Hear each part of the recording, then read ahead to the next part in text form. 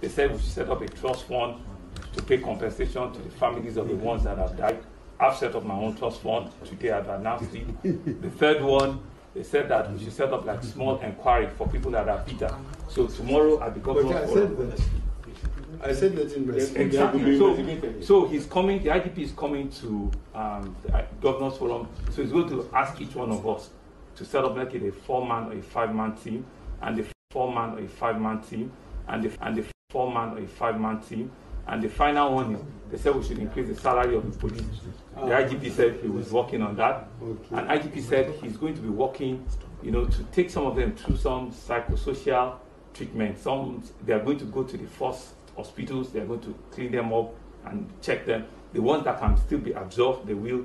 And so everything is working well. But I just want to present this formally to you, sir. Thank you very much, sir.